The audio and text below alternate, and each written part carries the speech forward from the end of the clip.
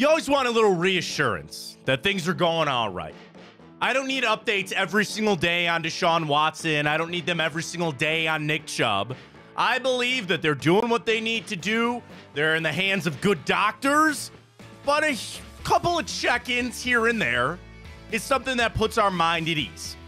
And I think we got that yesterday. I wasn't expecting Kevin Stefanski or even Deshaun Watson, who spoke to the media, to come out and be like, oh yeah, we're good. Rubber stamp it. We're good to go. Back for training camp. Back for the regular season. It's an ebb and flow process. But there's still a little bit. I just need a little something. Little something for me to grab onto to feel good about the injury updates with the Cleveland Browns, which are aplenty. We'll hear from Kevin Stefanski, who's asked about the offensive line as well. But yesterday, I got what I needed. I got what I needed yesterday from Deshaun Watson, from Kevin Stefanski. Everything is good. Ryan, have you seen Animal House? No. Oh, my God. There's a scene at the end with a young Kevin Bacon. And he's standing during basically I don't want to say a riot, but a flood of people are running. And he just stands there going, all is well. All is well. Kind of how I feel with the Browns for right now. Go watch Animal House. That's a requirement, I think, here on this show. It's a damn good movie. But watch that. All is well when it comes to the Cleveland Browns. All is well with the Cleveland Guardians. Yeah! How about them Guards? Boy, did they try to choke that away. Boy, did they try. But nonetheless, a win for the Guardians yesterday. I love it. Gearing up for the Cavs. We have our start time a little earlier than I thought it was going to be on Saturday. But that's all right. Start time for them. Ryan, I've got a savory 7-round mock draft from the one, the only, Dane Brugler. The beast is out. Wow. Dane Brugler put a 7-round mock out. It is fresh. It is hot off of Twitter right now. Man, I don't even know if I should be spoiling this, Matt. What? He'll be on Big Play Cleveland show Monday. What? Let's go. Dane is the best, man. He's so good. I've talked to Dane a lot over my time here. He is so good. Big Play Cleveland show on Monday. We got his mock this morning. Hopefully I was allowed to spoil that. That's all right. Hey, promotion is never a bad thing. That's what I'm saying. Promotion is never a bad thing. We got that. We got our bracket with, I just got a text about milkshakes and McDonald's saying they're underrated. The votes are in for your favorite McDonald's item. We got a fresh batch to go tonight. We'll get to timeout. We'll get to the grid, the damn grid, and we'll get to the morning update. And we're hitting our guards boost tonight. I'm just feeling it. We got it all for you right here on Big Play. Welcome to the show, everybody. I am Matt Fontana. He is Ryan Tyler. Good morning. Happy to have alongside with us as always. Streaming Twitter, YouTube, and we're up on Instagram as well, at Matt Fontana Show. Twitch, you can also check us out there, at Matt Fontana Show. We got to get Ryan 1 follower. Ryan is 1 follow away from 1,000. I just want to see the K. At the K. Ryan Tyler 33. Make a young man's dream come true this morning. My 1,000th follower. 1,000th. We have maybe nothing to give you, because I don't know how we'd figure out who it is. We'll give you a shout out. When you get the 1,000th, go to your followers and Ryan see Tyler, who it was. 33. Follow him, get him 1,000. We'll give you a shout out. I might even have some swag for you. Maybe. I can't promise it.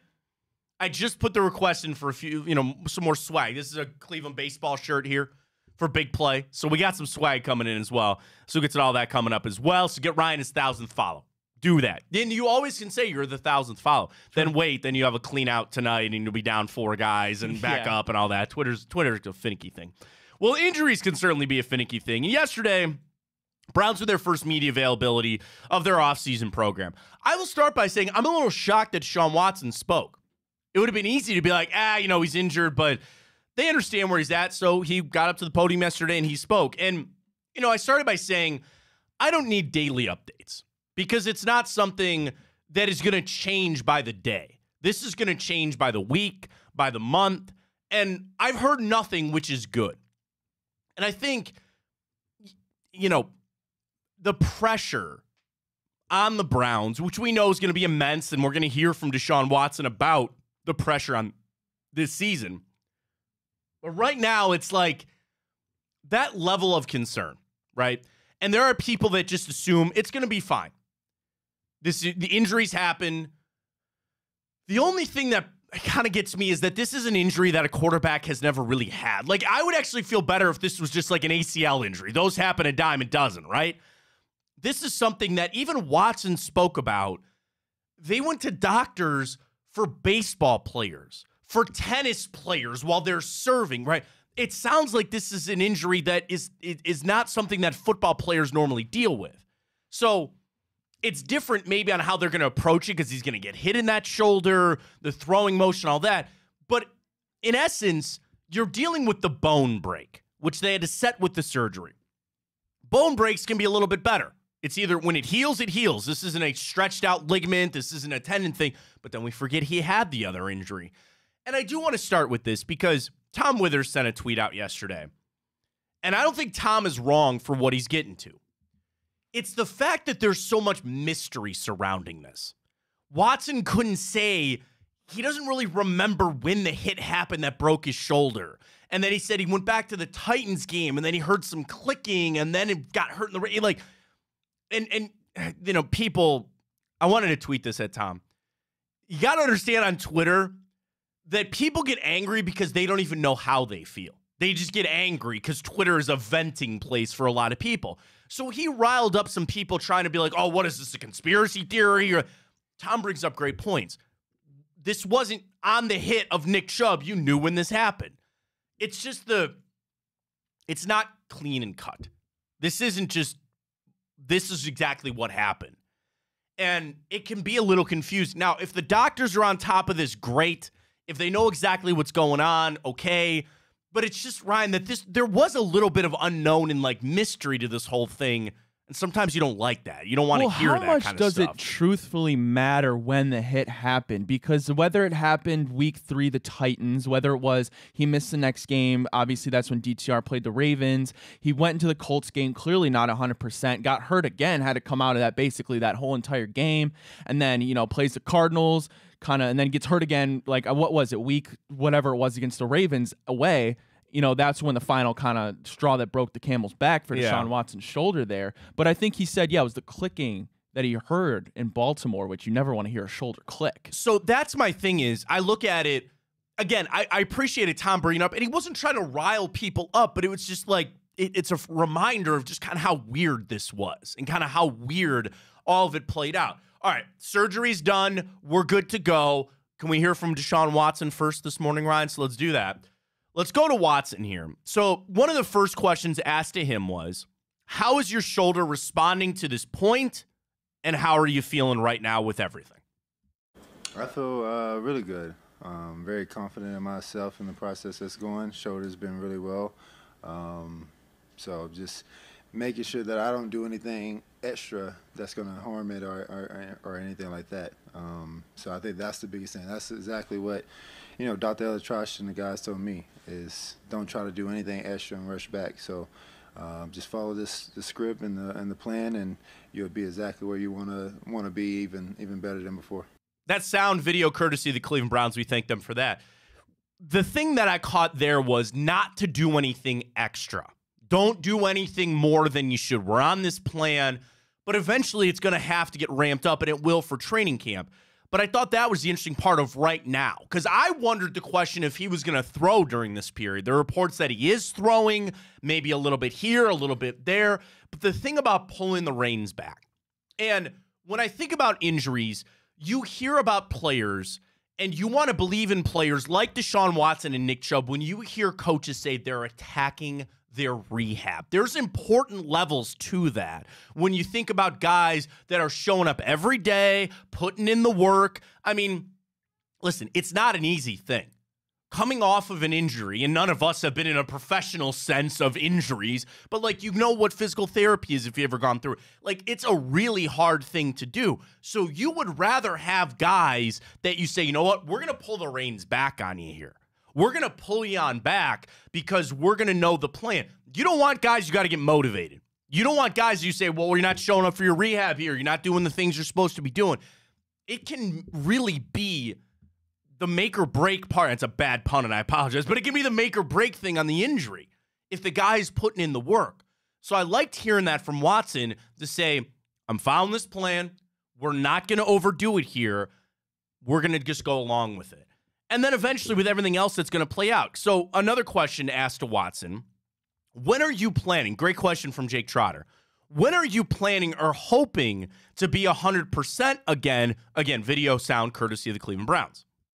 I'm not sure. I mean, the plan is to, come back whenever they feel like, and I feel like we're on the same page that we're ready. So there's not a timeline or a date that we have that, this is when I'm going to be 100%. It's just kind of, how the process, it can be sooner than later. It can be later than soon, so I think it's just really depending on how each landmark we hit and how fast we can get it and how my shoulder is reacting. That's the opposite of what he said when he opened his restaurant, right? When he opened his restaurant, he said, I'm going to be good to go for week 1. I'll be ready to go. Yeah, you walk it back a little bit, and Watson's right. You could have a setback. You could have something that impacts where you're at or what's going on, and you change it. That's why I think going in slow like they are is probably the right idea. The thing is, again, I'm not involved in this. Ryan, would you not believe that week 1 is your deadline? Week 1's got to be it. And I'm not saying that they wouldn't put him out there if he's not 100%. Maybe he never gets back to 100%. I don't know. Those are all hypotheticals. I'd have to believe that week 1 against whoever you're facing, I almost said the Eagles, but we're not going to Brazil. Whoever you're facing in week 1, that's your goal. That's your deadline.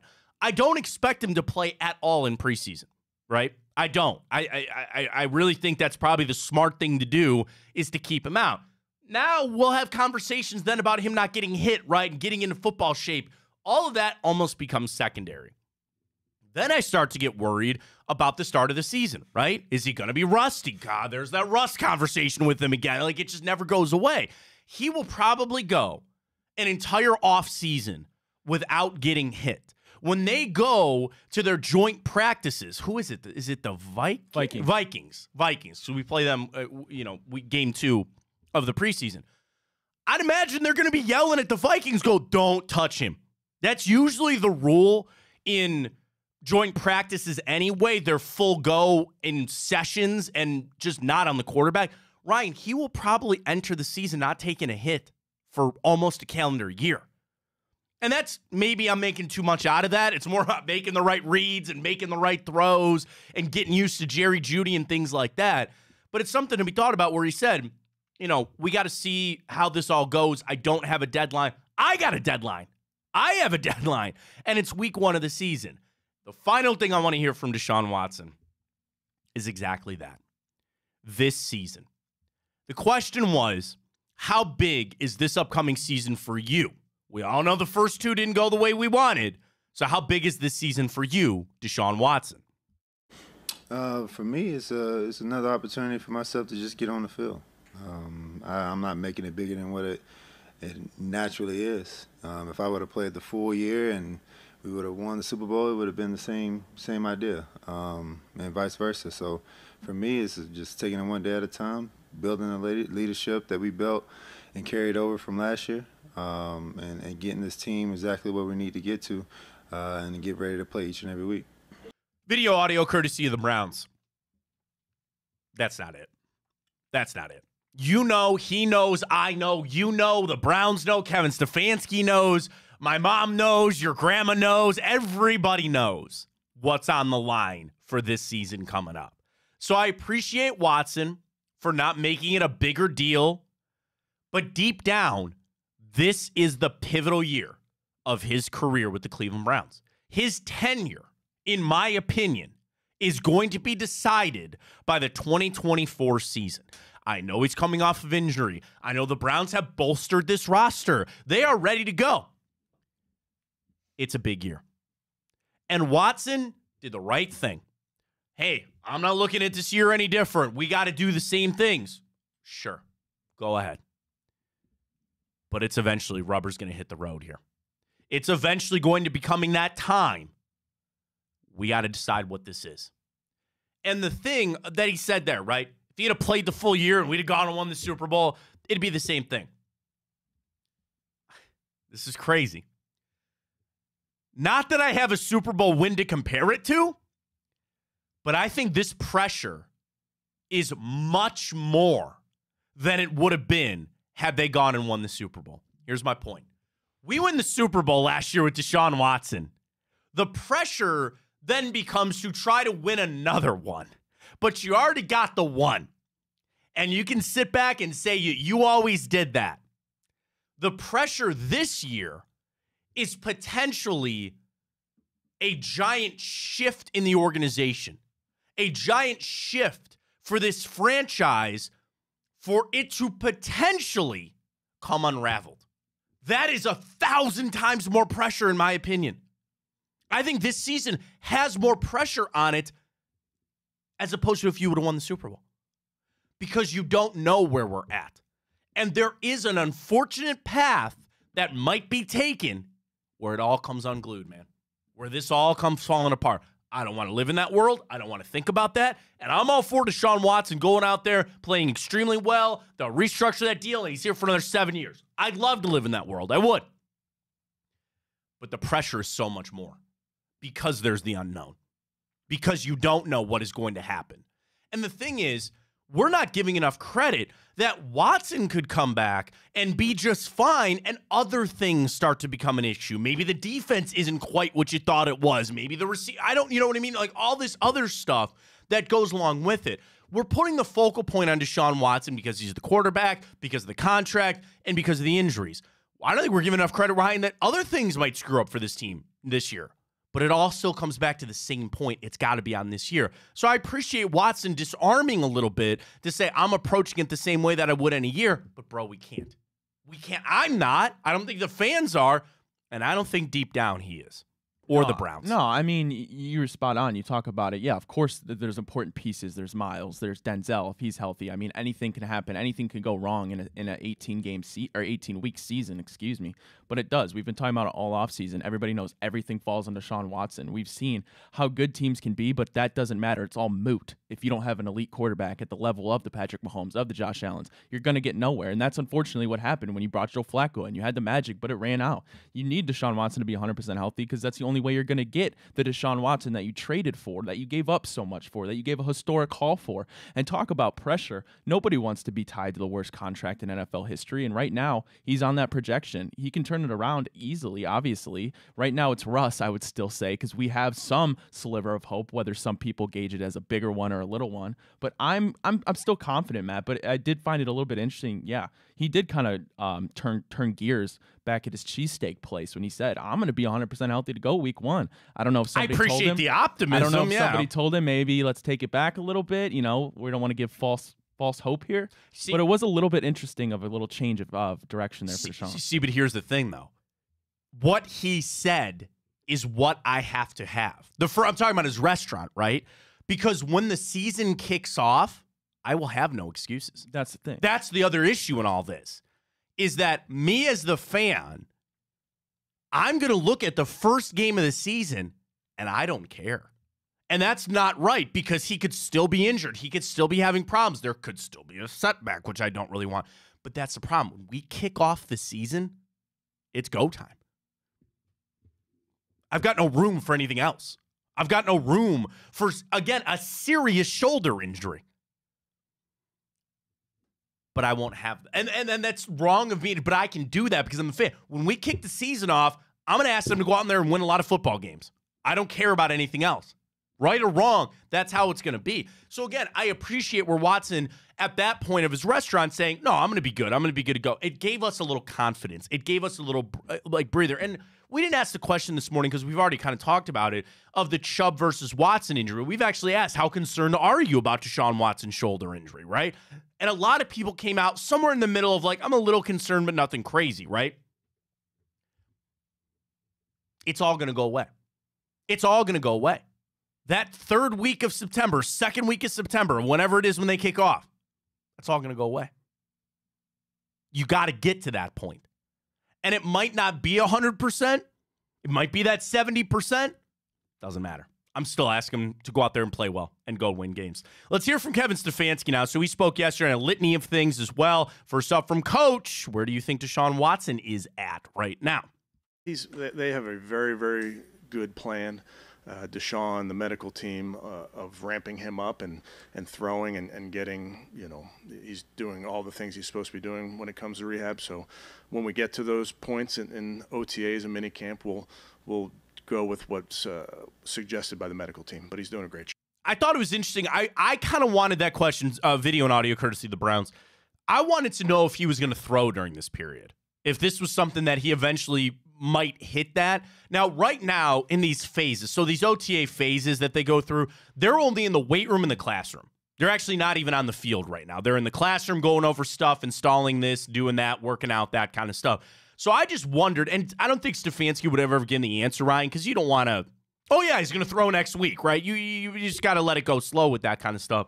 But I wondered what that plan is, just if he's eventually going to throw. But again, they're all leaning back on the medical team to kind of make and pivot the moves that they really need to. And we'll see how it plays out. And people here especially, not our faults, but we got caught up in last year. What was the magic word, Matt?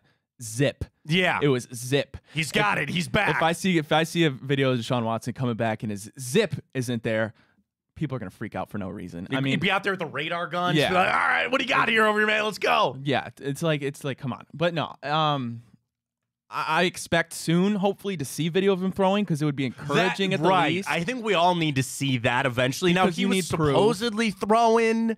It'd be nice to see it. You're right. There's going to be football people out there going, "Oh, hey, did you see the angle of projection on that tilt throw on the football, Ryan? Did you see the RPMs on the football?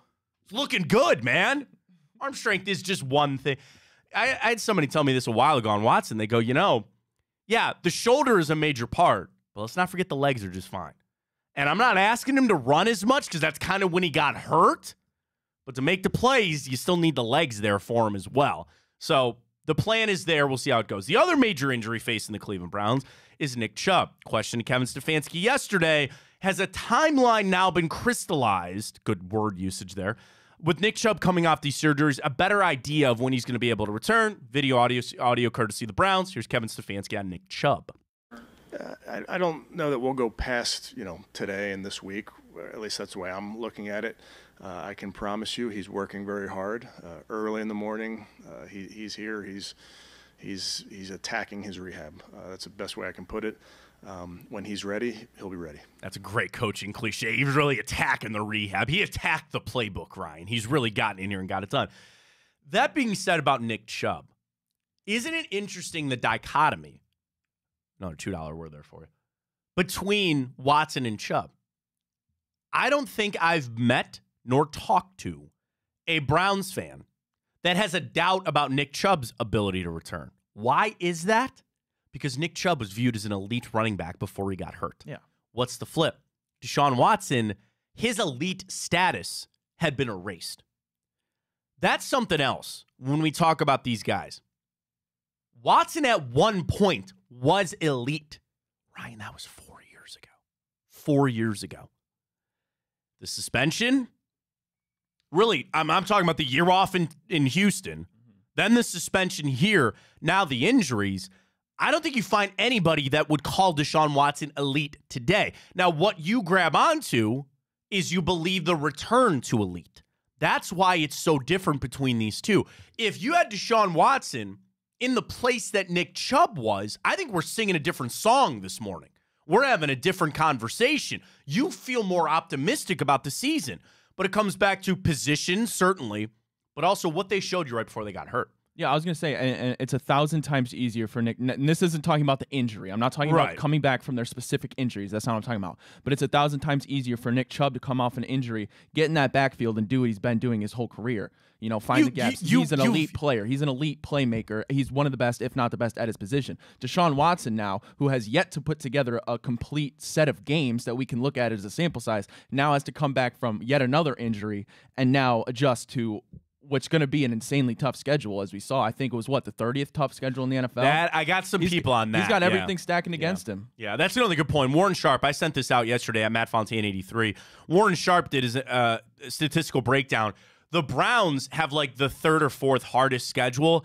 I got some snarky replies to say, yeah, look at the rest of the AFC North. Because, the Steelers have the second hardest, and the Ravens are only one spot ahead of us because we play each other. Yeah, but I could go right back and say the Bengals have the second easiest.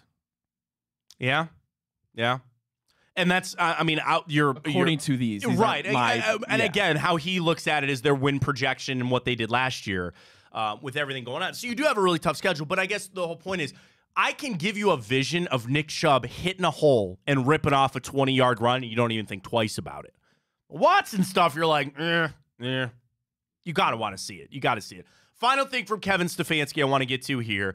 The other injuries that nobody's talking about, Jack Conklin, Jed Wills, DeJuan Jones, Coach Stefanski, how are your tackles looking? They're all doing great. All of them are at different points in their rehab. Those are 3 different injuries, same position, but 3 different injuries, so we're going to treat them as such. But, again, these guys are working very, very hard to get back ASAP. Video courtesy of the Browns there. Can I rip it apart for just a second? Sure. They're all at different points of their rehab. This is just me. That sounds like maybe one of them was behind. Now, all 3 were injured at different points of the season. You would hope Conklin. And you would think he'd be the furthest along. Then Wills, then DeJuan Jones, because that was the order of the injuries there, right? I get it. And to his point, they're all different injuries. What we all wanted him to do was come out yesterday and be like, yeah, DeJuan Jones, our starting right tackle, and Jed Wills, your starting left tackle. Like, that is a big part, of what this season's going to be. The reason I jump on they're not, they're all in different spots is you got to decide that tackle stuff in August. So what I want is all 3 of those guys healthy and out there competing for a new offensive line. God, what's that guy's name? Andy Dickerson. Thank you. Welcome to town, Andy. Good luck. You're going to have to make that decision in training camp. So I need those guys. They'll have load management days. I get it. You're going to need them out there so you can have as many reps as you can get to make this decision. Now, I say that to say this. You've got years of banked reps. You know what Jack Conklin looks like in this offense. You know what Jed Wills. The unknown is DeJuan Jones. And I think if I had to make a decision today, if you told me right now, Matt, you got to decide what your offensive line is. Do you know what I'm going with? I would go with Conklin and Wills. That's what I would do too. DeJuan Jones, who played amazing, and I don't want him to take this as a personal shot, but that's a tough thing to swallow as a young player. Like, dude, you balled out, you played your ass off, and we're still going to bench you. Your best bet is to go with the more known. And also with the guys that have more money tied up in them. And you sit with DeJuan Jones and go, hey, man, we were planning on redshirting you last year. Things happen. Injuries could happen again. Don't be dissuaded. Don't be discouraged. Keep fighting forward. You're going to be an important part of this football team moving forward. So if they start with that base of it being Wills and Conklin, you tell DeJuan Jones, get out there and make his heart on us. The other option would be you move on from Jack Conklin. And I know Greg Newsome spoke about that yesterday, and so did Denzel, about all the trades with him and all that kind of stuff. It'd be hard to move Conklin. It would be. What's his deal? Was it 13 something this year? But I like the fact that they have the luxury. Oh, at least you got the guys. You have the luxury. At least you got the guys. Yeah, you have the luxury bearing injury that you can have DeJuan Jones here on a rookie deal. He's due 13.8. 13.8 of his money. He's due 15 and then 15 again. Are those void years? Huh. That's going to be tough, man. If at this point you have to move on from him. He's got a cap.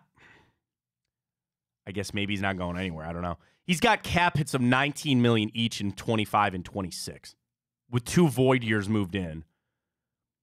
Dead money would be 7, 4, and 2.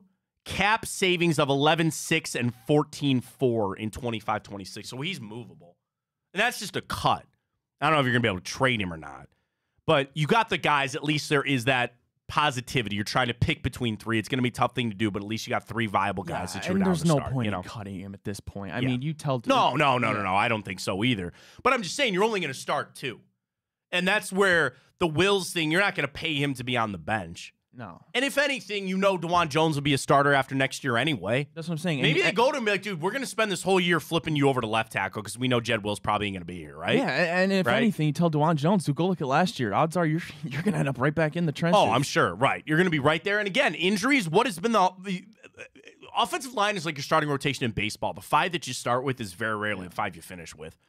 There was some insane stat that I think I'm shooting from the hip here. I could be wrong on this.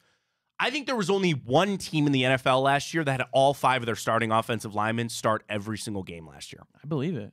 And I think it was the Cowboys. I don't know why. That can't be right. Because didn't Biotish get hurt? I don't know. He's gone. He's not there anymore. I don't know. I'm pretty sure there was only one team last year that all 5 of their offensive linemen start every single game. It doesn't happen. So you're going to have that option there of getting those guys in. We got plenty coming up here. I've got more football to get to. I've got a 7-round mock from Dane Brugler. We'll get to that coming up. Dude, an explosive story just got released this morning on ESPN about Bill Belichick. Quote, Robert Kraft called Arthur Blank and told him, don't you trust Bill Belichick. Woo! Yeah, buddy. That's kind of scummy. Kraft was a big part of the reason why the Falcons didn't hire Bill. But could you imagine this? I mean, not even imagine. This happened inside Bill Belichick's failed job hunt. Reporting from Don Van Natta Jr., Seth Wickersham, who always just drops bombs on ESPN, and Jeremy Fowler. On the morning of January 25th, a few hours before the Falcons announced Raheem Morris is their new coach, Bill Belichick believed the job was his. Did he, is there quotes? There's quotes in this, buddy, from sources. Again, apparently, Robert Kraft called Arthur Blank and said, don't trust Bill Belichick.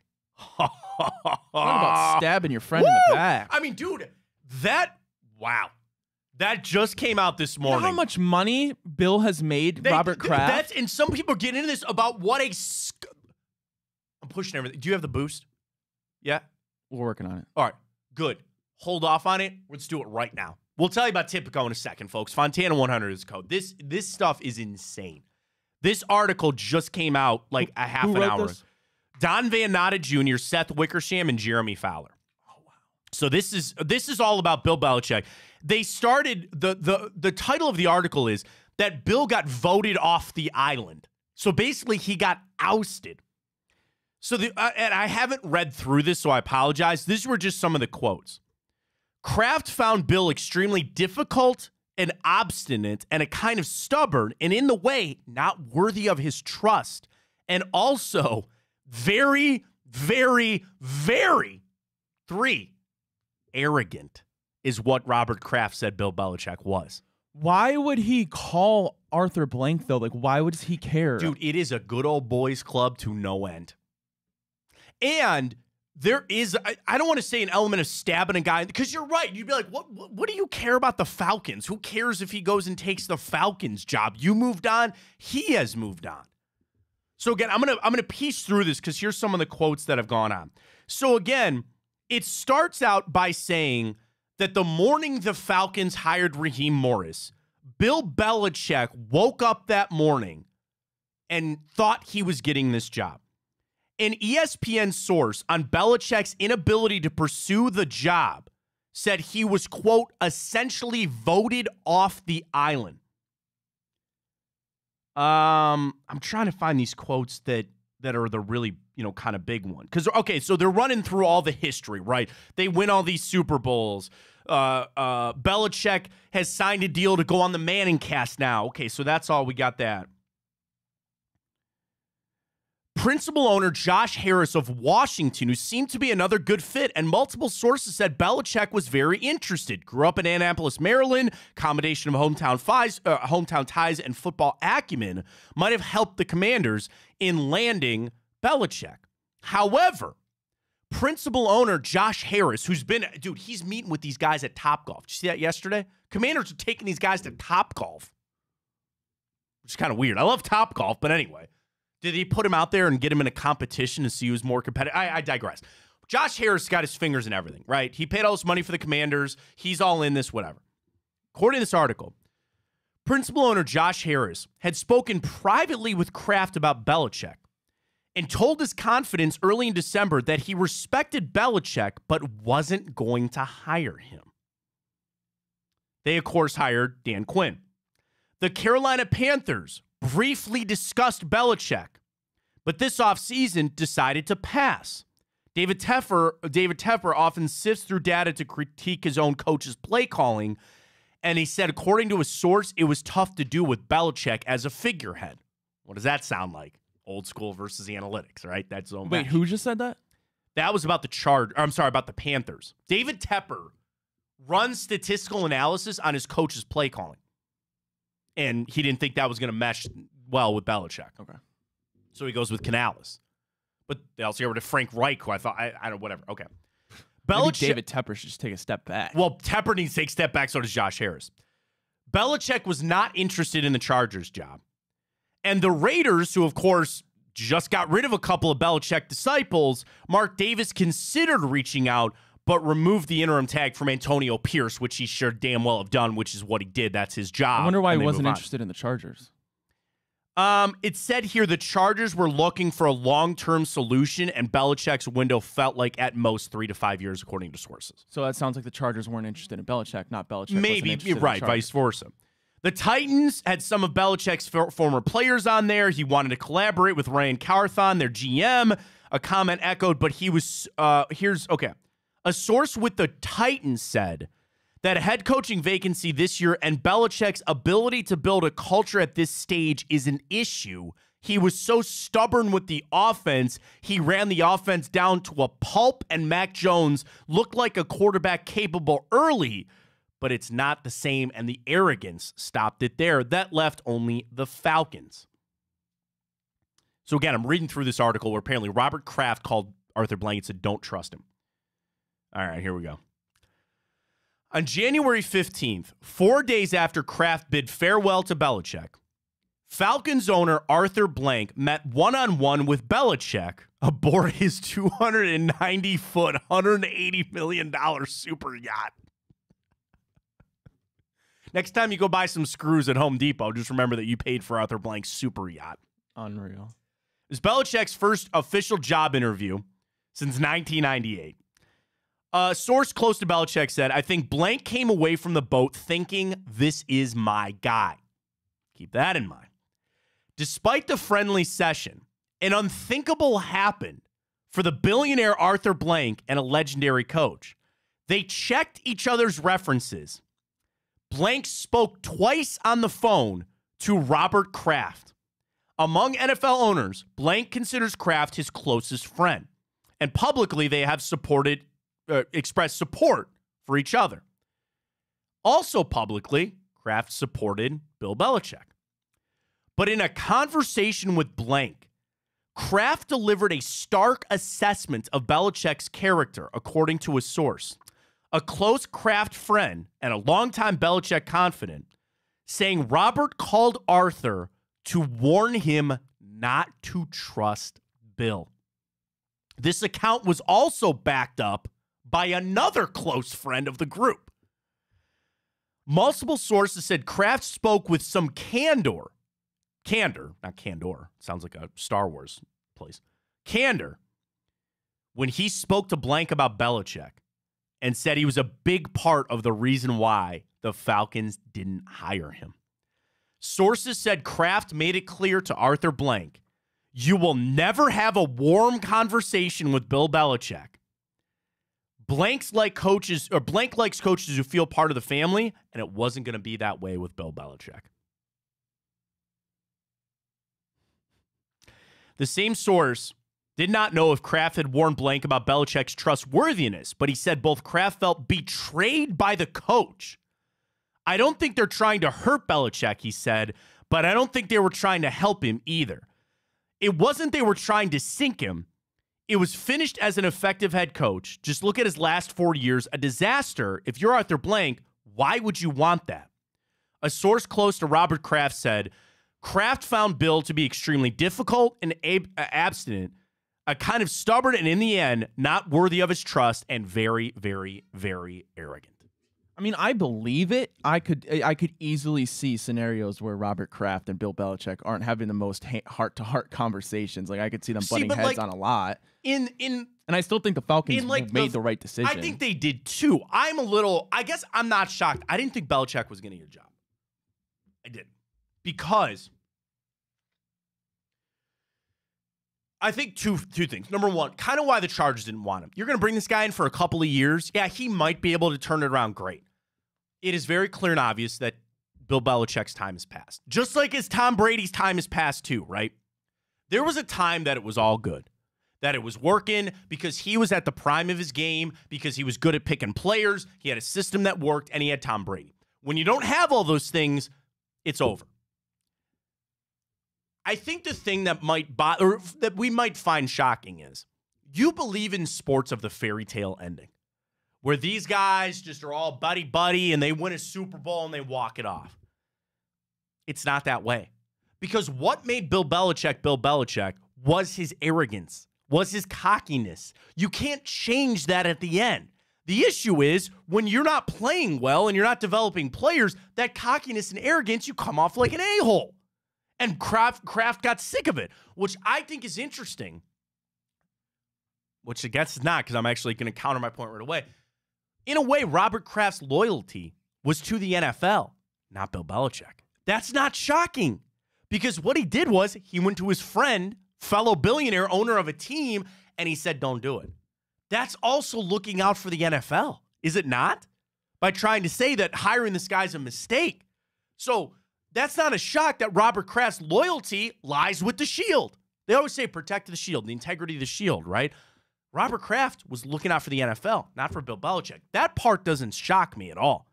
It's to the lengths that he went here to basically tell Robert Kraft, or tell Arthur Blank, you can't trust this guy. Yeah, I guess that just goes to show you I didn't realize how close Arthur Blank was with Robert Kraft. Yeah, I knew they're buddies. The thought that came to my head was it sounds as though Robert Kraft ultimately puts the majority of the blame for the Patriots' failed last 3-4 seasons on Bill Belichick. So then that makes me wonder, why'd you give up Mac Jones for a bag of chips?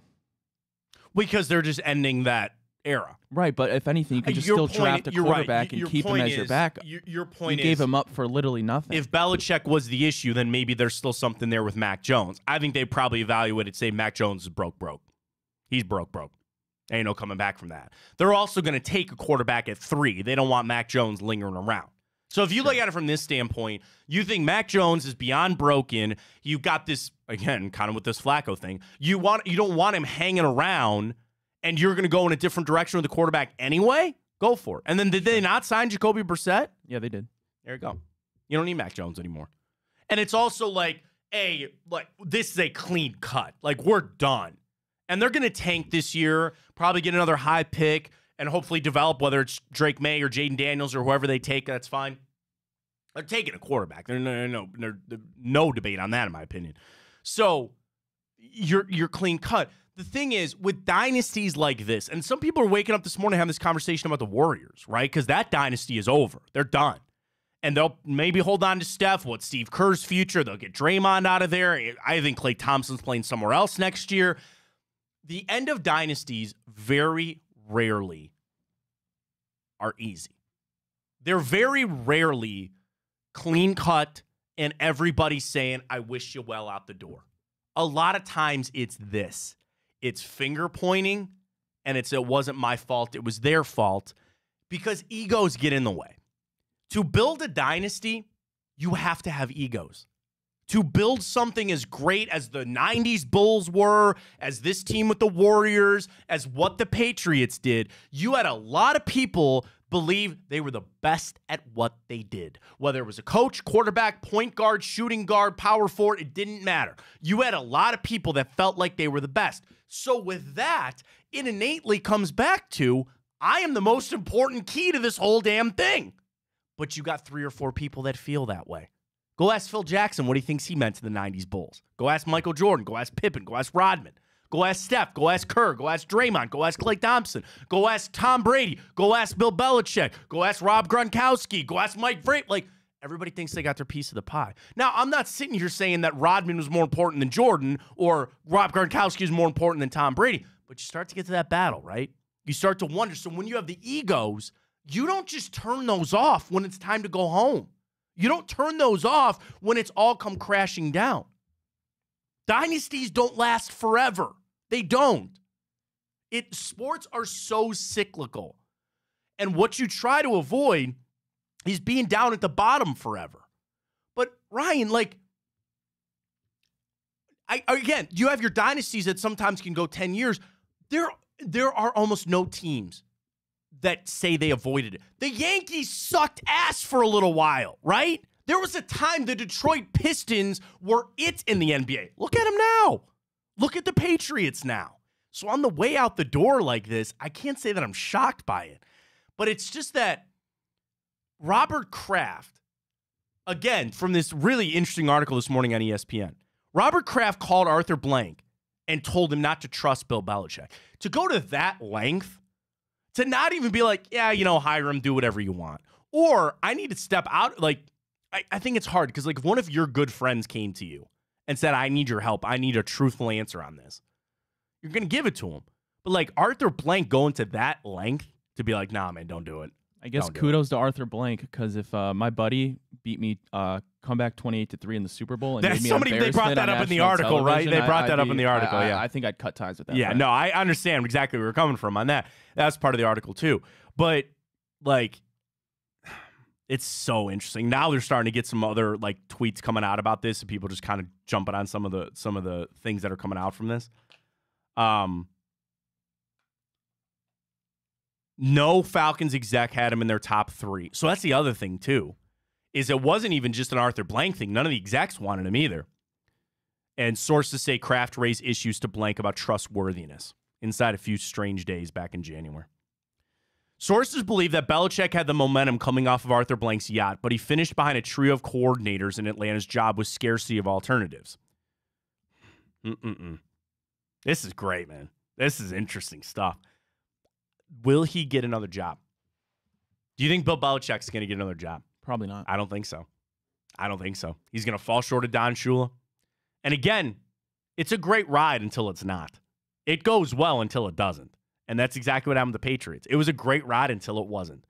And I don't even know, this is not a point of this article, but the handling of the Tom Brady stuff with Belichick, how did that impact things there in New England? You know how it played out. Brady obviously got the upper hand on all that, but can't go forever. And when it comes down to it, Arthur Blank got Robert Kraft on the horn. He said, don't hire Bill Belichick. I feel evil world we live in. Is it bad that I feel a little bad for Bill Belichick? I don't. I will shed 0 tears. I mean, again, guy's got all these Super Bowls, made all this money. I get it. But the fact that I know that guy lives, breathes, and eats football, and now he doesn't get to do it anymore.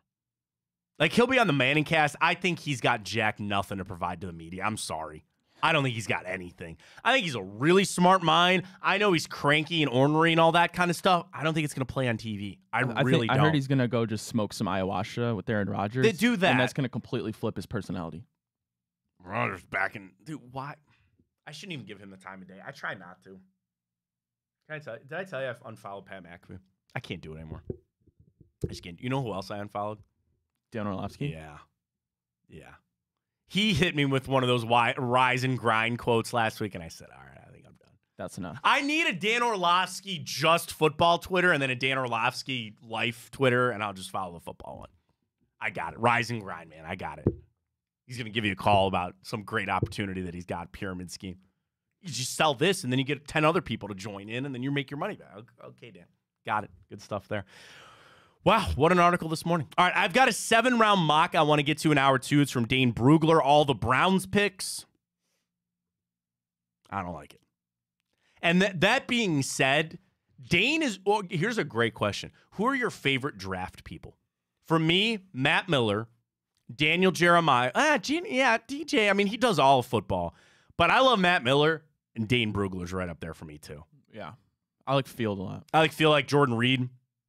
They're great. So I say that to say that Dane Brugler is high on my list of draft people. But I don't like the draft that he gave for the Cleveland Browns. We'll get to that coming up in hour 2. We got plenty with the Cavs as well because it's official now, the time for Saturday. A little earlier than we thought. We knew we were going to be the first game, but that's kind of an early one to get to as well. And then we got the guards, baby. Not yet. I sent it, right? Yeah, no, we'll figure it out. Okay, they got it. Oh, they did put it in, but then they didn't They forgot something out. Yeah. That's all right. We'll get it kind of done on that. Guards last night, though, man. That's a nice win there for them. Bats are hot again. Yeah, man. Hot again. Hot again. Gabriel Arias is on a tear. No, it's going to be awesome. The thing is, I look at the Guardians. Sorry, I'm getting ready to go for all the Cavs and all that kind of stuff. For the Guardians, yeah, some pitching woes here and there, some issues here and there.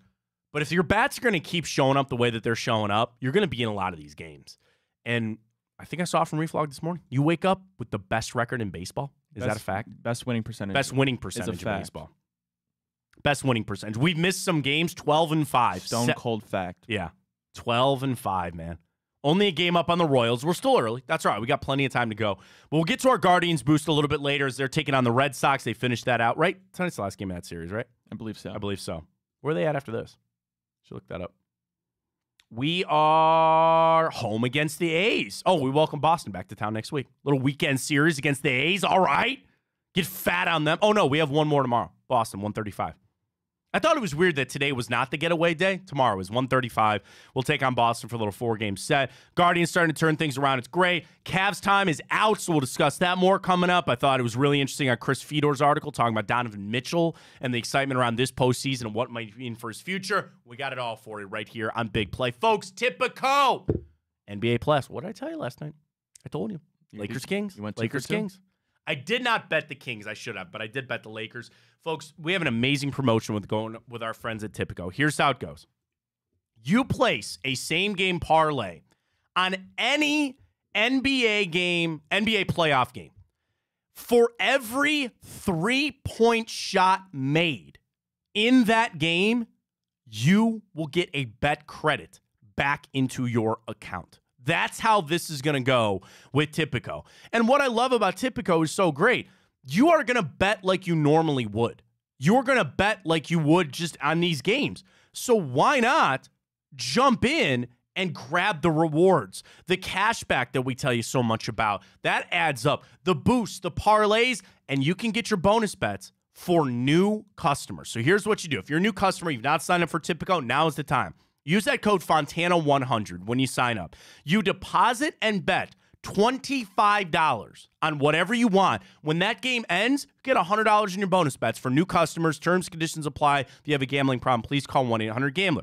They have the highest cash back in the industry. Get up to 5% cash back on your bets. Clear, automatic, and unlimited rewards just for betting like you normally would. And there's value in almost every bet that you place. Here's where it is again. Bet on the NBA playoffs with Tipico. A same-game parlay on any NBA playoff game, and you'll receive a bonus for every 3-point shot made in that game. Can I go to the games last night? How many threes did we have made there? Here we go. Scores last night. Sucked about Zion getting hurt, but I was happy because I had the Lakers, so I'm not that upset about it. Lakers-Pelicans last night combined for 14 and 9. So you got 23 threes last night. Cash back on those. Warriors-Kings, 10 and 18, 28. Could you imagine if you did a little same-game parlay? 28, 24, 42. Let's go. Sounds like free money. That's free money to me is what it sounds like to me. Get those same-game parlays in for the playoffs. And again, every 3-point shot, you'll receive a bonus for that. So check it out with our friends at Tipico. They are the absolute best. All right, we got plenty coming up as well. We got to talk about the guards. We'll get back into the Cavs. Got a little Browns, including the 7-round mock. Let's get to it. Break a little early here. We'll get to the morning update. Stay with us. Fontana Show right here on Big Play. Well, how do they know I'm doing this? Did somebody leak this out? It's social media. Oh. It's just that's the way social media works now. I thought maybe you were just running that yep.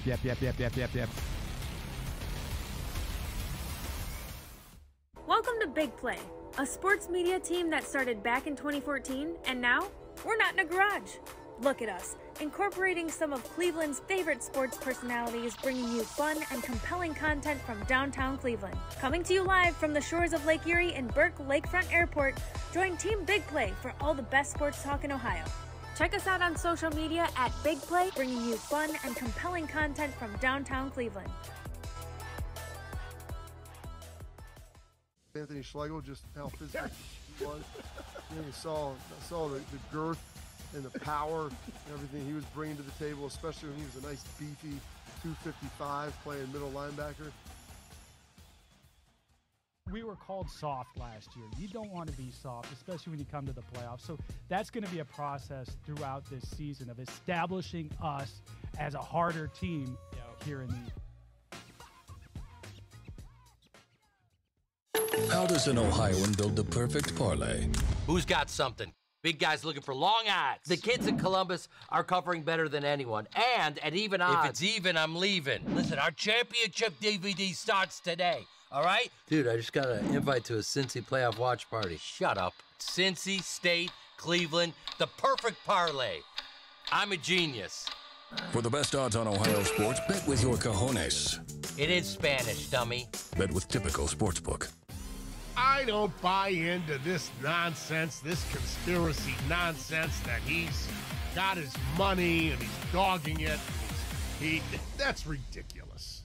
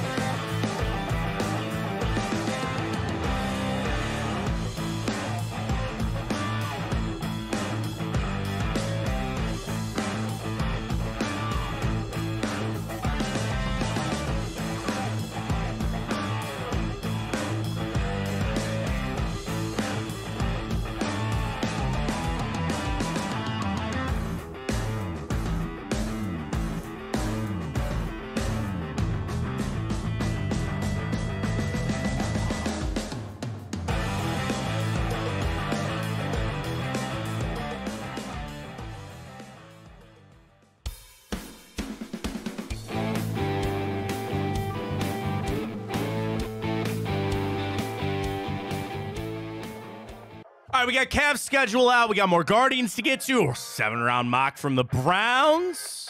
Welcome back. Matt Fontana, Ryan Tyler. Did you get your 1,000 follow, by the way? Oh, let me go look. Go look. Follow Ryan.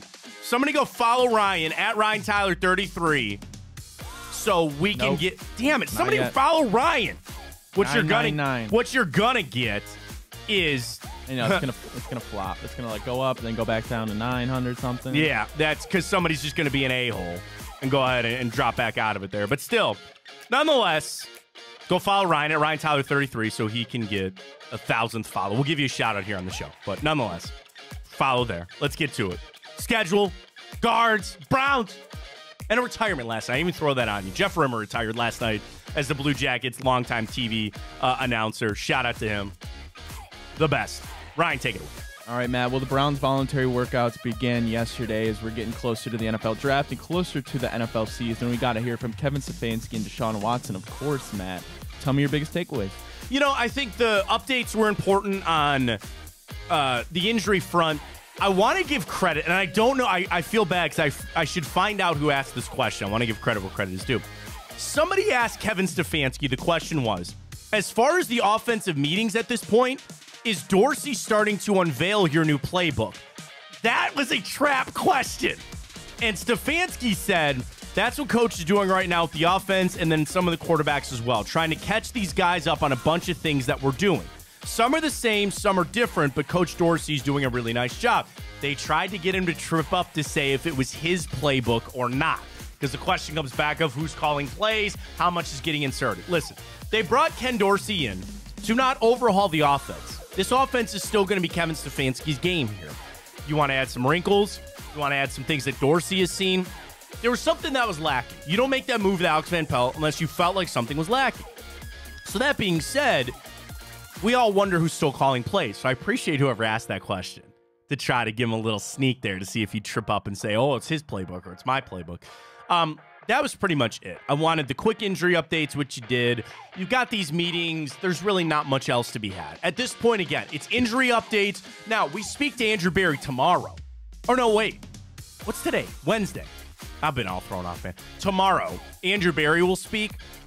Then maybe we'll have an idea on some contract questions. He'll be asked ad nauseum about the restructure of Watson, the restructure of Cooper, the Jeremiah Owusu-Koramoah deal. There's a lot more. I'm actually more interested to talk to Barry tomorrow than I was Stefanski yesterday. To the players, Watson said he feels good, which is which is fine. Denzel Ward also spoke yesterday, and he basically made the comment about keeping that cornerback room together. They hear the trades, and if you watch our show, I'm not trying to trade away Greg Newsome. I'm fine with Greg Newsome being here. Stop smiling, Ryan. I'm not trying to trade him away.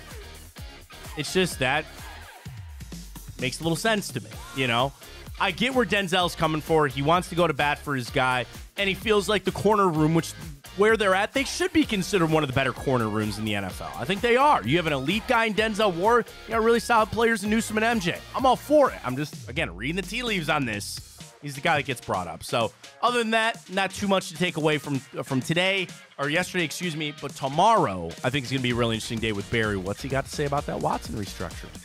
Alrighty, Matt. Well, the Guardians are taking on the Red Sox again tonight. First pitch slated for 7:10. Cleveland's looking for their 4th win in a row, 3rd in a row against the Red Sox. Ben Lively gets the start for the Cleveland Guardians. Lively back. I think you're trying to figure out who that 5th starter is going to be. Knowing Gavin Williams, this is still a little bit off. One of these guys might go to the bullpen. But Xavier Curry had a hell of a start the other day, man. I liked what I saw. So now you get Ben Lively in this game tonight. Guardians, I love the scrappiness. I love the fight. This also kind of seems like a team, they don't know any better, right? Just go out there and play. Just go out there and let it all hang out. Go for it. The thing is, they're taking this Tanner Houck guy on. He's got a 2 ERA and 3 starts. That's pretty damn good. They've got an uphill battle today, Lively with this first start of the season. But still, if the Guardians are going to hit the way they're going to hit, even in that game last night, you got production up and down the lineup. And then when you can start adding some guys in, like Tyler Freeman, who can get some big hits here and there. Esteban Florial, what did he have? 2 RBIs in that game yesterday, right? You're starting to figure out your lineup a little bit. Rocchio, where Josh Nate, all that kind of stuff. And I know extra innings changes because they got to put runners on and things like that. But you want to know the thing that made me the happiest yesterday, Ryan? 1 through 4 combined for 7 hits. 3 for Quan, 2 for Jimenez. Quan is unbelievable. Ramirez, and man, did he smoke that ball yesterday? Right that field. should have. I don't know how that guy caught it. But all right, here I'll even do you one better.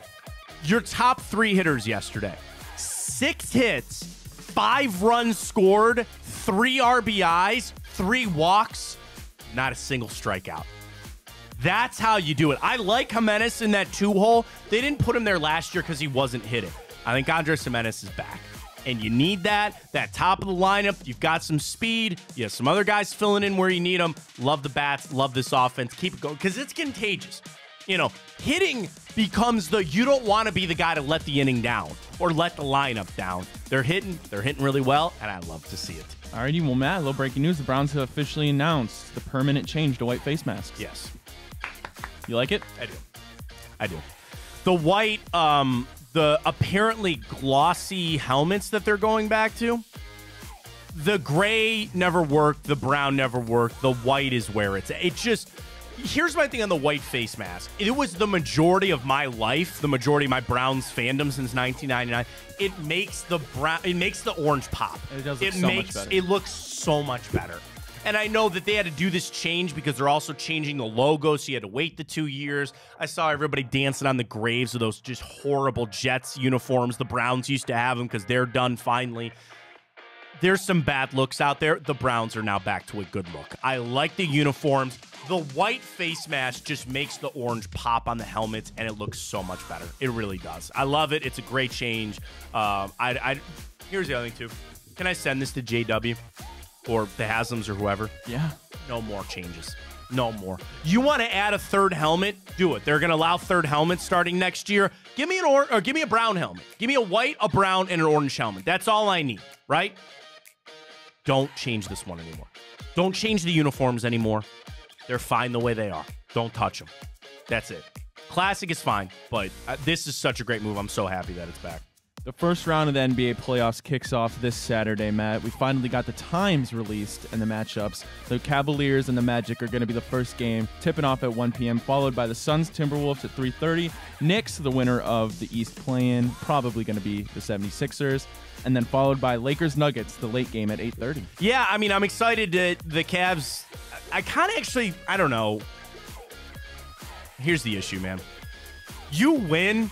You sit down the rest of that day and you got you're just, oh yeah, you just sit back and you're just fat in your chair and you grab a garage beer and you just, oh yeah, man. Woo! But you lose. The rest of that day sucks ass. And that's the other issue. Love you guys. Garage beer. I wish I could drink it. I'm going to be deleting some beers this weekend. I should pick some of that up. That's the issue. You're setting yourself up for success or failure because you got to waste away the rest of the day. 1 o'clock, dude, that's too early. Can we make it not 3 o'clock? I'm fine with 1. I don't like it. No. All right, hang on. I want to go. Friday, we know. Saturday. Give me a little Saturday action here. I don't want to go to next week. Saturday the 20th. That's where we're at. 1, 3:30, 6, and 8:30. Why is Denver, LA not at 10 o'clock? Why? Why can't you bump everything back in 2 hours? See, I like it because then I can actually stay up for the whole Nuggets game. I mean, trust me, it's a great day of basketball. But imagine if the Cavs started at 3:30, right? And the thing is, they did set it up kind of how we projected. They're not going to have, and they don't want any overlap with these games. If anything, it's the final few minutes of a game before the other game starts. You're all day. ESPN, ABC. Those in a row. Yeah. And then again, we also have another 1 o'clock game in there, don't we? In the series I'm talking about. We got another 1 o'clock before we hit to some 7 o'clock games, I'm pretty sure. Game 2 is slated for 7 I think PM. it goes 1, 7, 7, 1 again. You'd be correct. Yep. There it is. So, it kind of sucks. But again, you're in this. You're not some of the top teams. I understand. I get where you're at. But, I just hope that, because if they win, then the rest of the day is like euphoria. The rest of the day, you're just in heaven. I'm not sure how much basketball I'll be watching if they lose. That's my whole point. You're going to turn it off, and you're not going to want to deal with it. But if they get a win, which I think they will, then you're feeling good for the rest of the day. All right, well, the West playing games were yesterday. Tonight is the East playing games, Matt. The Heat take on the 76ers. Philly, a 5.5-point favorite. Meanwhile, the Hawks and Bulls, 3.5-point favorite there for Chicago. You went 2 for 2 on the West, so give me your projections for the East. Here we go. Give me the Heat plus the points. I think Philly will win, but I think the Heat are going to cover. Okay. I know it's at Philly. I guess I just don't know if I can just buy into, Philly's back and they're good to go. I don't like. I'll tell you the one I really like. Bulls -3 all day long. I don't believe in the Hawks for a second. Against the Bulls. Now you got me rethinking everything. I put the pressure on me. I went for 2. I felt so good about the games yesterday. Oh, man. I don't know, man. All right, give me the Bulls -3. I'll ride with that. I'll hold on to that one. I guess I'll stick with my gut here. I'll tell you this. I'm going to guarantee you the Bulls -3, but I will take the Heat plus the 5.5. That's just kind of where I'm going to go. Okay. All right. All right, I feel real good about the second one. I don't feel so good about the first one. Well, we shall see. All right, lastly, for the morning update, the record-breaking numbers are out for WNBA Draft. That was held Monday night. Averaged a record 2.45 million, while viewership peaked at 3.09 million. This is the previous draft record was just 601,000 back in 2004 when Diana Taurasi went number 1 overall. Did I say that right? Taurasi, yeah, Diana Taurasi. I mean, great. In the other, you see the Masters numbers way down for Sunday, which is great, but not good for them, but great for the WNBA. Awesome stuff on that. I think people are invested. Now you know where these ladies are at, what team they're on. You start building that fandom. You can't just create fandom, you got to build it. And I think WNBA is certainly doing that, so great stuff on that. Are we still doing it? See how we do. We got damn close yesterday. Yeah, we did. We were, 8 for 9? Yeah. We got help on the other one. I'm going to turn my phone over. I don't want to do any help today. Ryan, let's get to the grid. Let's see what we got. Let's see what we got. All right, you know how the grid works. We hate it very much. Let's see how it goes. Timer has started. Let's rock it out. First team off pro. Do Patrick? Yes. Fontana. Devontae Adams. Because, again, I'm assuming at some point in their career. Luke Kuechly. I was going to say Cam Newton, but Luke Kuechly is good, too.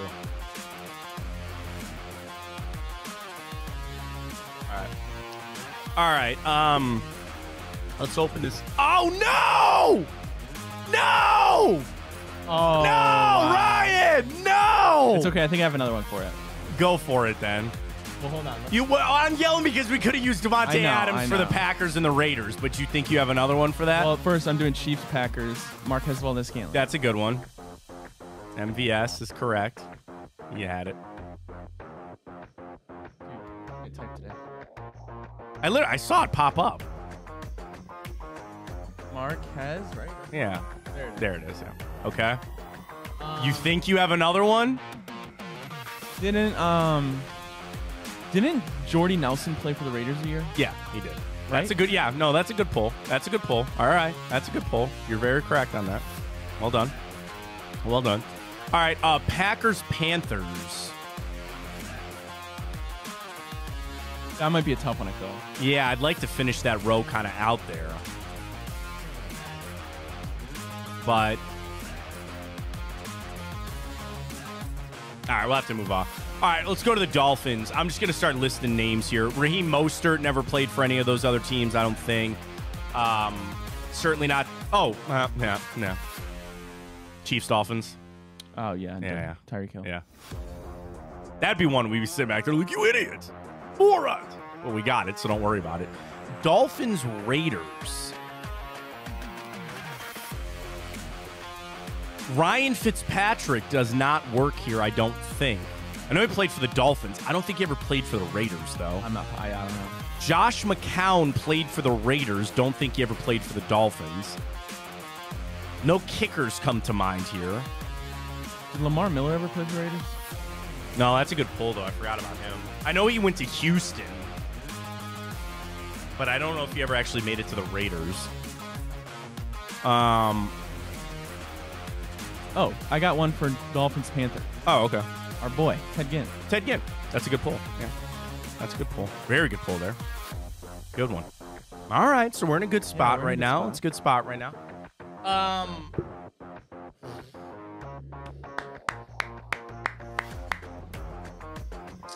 I'm just saying, like, did Charles Woodson ever play for Dolphins? No, because I mean, there have been some so many legacy. legends I know that we're like, wait a minute, year. we never knew he played. Right? No, I get that.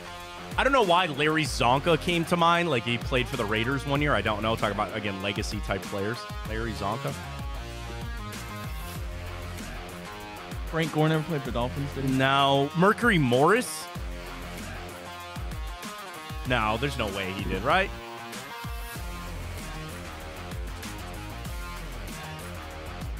Now, just Chargers the 1 year. All right. Bob Greasy? Can you give me that? Miami. Jason Trusnick, did he ever play for the Raiders? No. So here's what he did. Again, my step cousin, now head coach at Strongsville. He went Jets, Browns, Dolphins. Jets, Browns, Dolphins. Bob Greasy played his whole career with the Miami Byron Dolphins. Jones, is he still in Miami? That's the thing. We're not good on the linemen. We're always missing linemen on this thing. Mike Gesicki didn't go to the Raiders.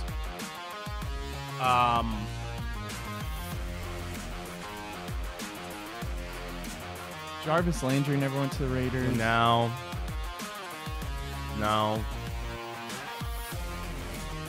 Oh, man.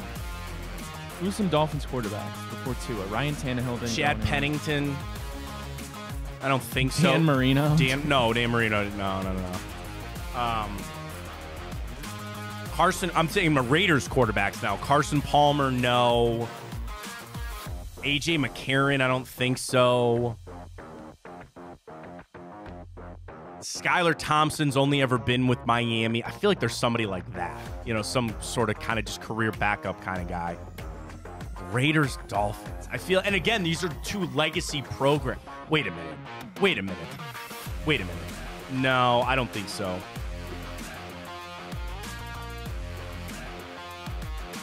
No, Kenny Stabler went to the Saints. I was thinking about Kenny Stabler for the Raiders. No. Oh. Ricky Jay Ajayi? Did he ever play Did for the Raiders? Ricky Williams ever go to the Raiders? I don't know why that smells like I think Ricky Williams. Now, again, I know he got drafted by the Saints. Now, Alex Leatherwood? That's a good pull. Does he ever play for the Dolphins? I don't know. He came to the Browns. Because remember when he got drafted, everybody goes, what the hell are they doing? A lot of Raiders picks that way. No, not on Alex Leatherwood. Son of a gun. Can we try flipping over to Green Bay? Yeah, we can try Green Bay Panthers on this one.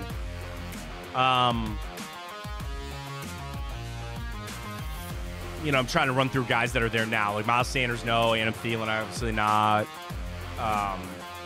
Tight end wise, I'm not smelling anything.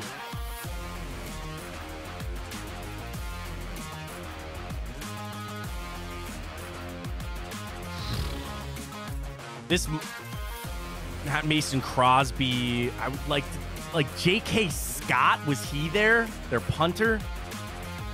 He's with the Chargers now. Joey Sly ever kicked for the Packers? I don't think so.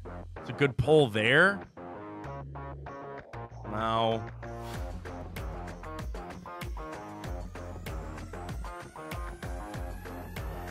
Damn. D'Angelo Williams? I don't think he ever went to Green Bay. Jonathan Stewart, no.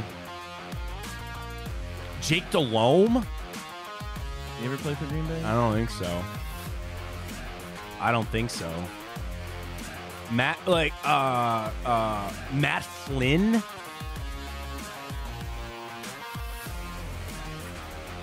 I know he went to the Seahawks after that, after his breakout with the Packers.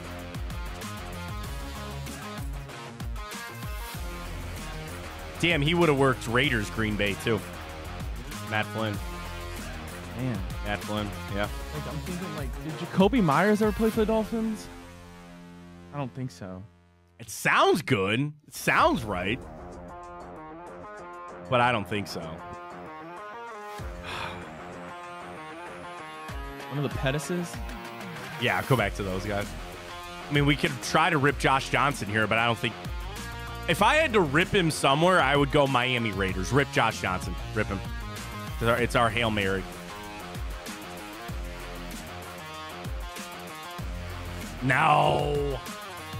All right. Call it for the day. I really want to get a Panthers Raider or Green Bay. Panthers Green Bay is... I can't... Give me someone that's... Like Randall Cobb? No, I don't think it Morgan Burnett. He came to the Browns from the Packers. I don't think there's any way. Wait, yeah, just rip it because whatever. Morgan Burnett. I don't think it's gonna. Yeah. Damn, man. All right, go to those two. I want to see. I know there's a defensive back. Dolphins Raiders. Dolphins Raiders. Richie Incognito. Oh yeah, I forgot about him. Yeah, man, we could have got that. Dante Culpepper. See, I wouldn't have gotten that. One for the Raiders and one for the Seahawks. Okay, yeah, so okay. People like that we were talking about. Yeah. Kenyon Drake, I could have got that. I did not know that he was on the Raiders. Wow, Terry Robisky. I said that Brandon Bolden. Brandon Bolden. We should have got Richie Incognito. We should have gotten that. It's kind of a piece of crap. That's about it. All right, and then go back over Packers. Panthers. I know that there's somebody. There's a defensive player that I'm Reggie White. But like, I didn't know he played a season for the Panthers. I didn't know. You know what I mean? I did know that. I should have known. I knew there was a defensive player. I was gonna say this, but I thought I was gonna sound stupid for some reason. Julius Peppers. I knew I didn't. That's our fault too. Wow, Eric Metcalf. I would not have gotten that. Not have gotten that. Any other ones? No. I was gonna say Julius Peppers, but I'm stupid. It happens. It happens. You know what else happens? Dane Brugler, 7-round mock draft. Let's get to it. Do you want to do the top? Do you even care at the top anymore? Just see what Dane thinks. Taylor says she would follow me. Or I don't know. Sorry if it's a guy or a girl. Taylor's the unisex name. I Okay. would follow you, but I don't have Twitter. LO. It's okay. That's okay. Did you get your 1,000 Oh, followers? Charles was screaming Julius Peppers. I'm sorry, Charles. Damn, man, I'm sorry. We should have gotten that. I know. I was gonna say I didn't want to sound dumb. No, that's all right. That's all right. I feel like we're coming back around. We're getting a little bit better. I don't know. We'll see. 7th-round mock, Dane Brugler, Caleb Williams, Jaden Daniels, Drake May. Minnesota trades to 4 for J.J. McCarthy. Arizona trades to 5. They take Marvin Harrison. Malik Neighbors goes 6. Joe Alt 7. Whatever. Here's your interest for the Cleveland Browns. First off, I hate to tell you, Ryan, your guy Ladd McConkey, he goes 33 to the Panthers. Sorry, Matt. I just hit 1,000. Yeah, let's go. Thank you. Who was the follow? Browns fan at diehard fan only. Thank you. Hey, there we go. Thank you for watching. Thank you for following Ryan. He's at. How does the K look? Does it look so beautiful? Doesn't it look so good? good? Doesn't it look good? It looks so good. I'm trending under 20. I was over 20 for a little while. I'm back under, so I got to get back to 20. Beautiful. K looks good on young Ryan Tyler, 33. Congratulations. Big Thank day you. for us. Thank Ryan you. got it there. So the good news or the bad news is Ladd McConkey is gone and Dane Brugler's mock. Here are the receivers gone. Adonai Mitchell. Here's an interesting one, though. He does have Michael Penix going in the first round. So that, I think, helps the Browns. To who? He's got The Raiders? the Raiders. Yeah, the Raiders trade up to go take Michael Penix in the first round. Here's your second-round receivers off the board. Dane Brugler's mock. Ladd McConkey off 33. Keon Coleman goes 37. Xavier Worthy goes 45. Ricky Pearsall goes 46. Troy Franklin goes 48. Rome Wilson goes 51. So you get to 54.